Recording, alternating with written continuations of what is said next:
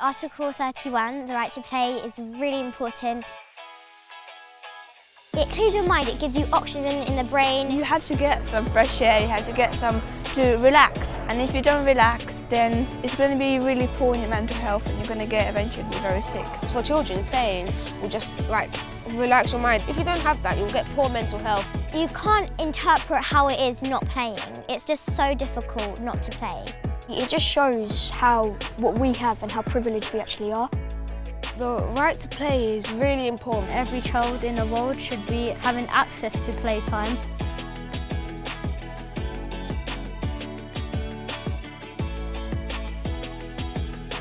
It makes you feel like you're doing something to help.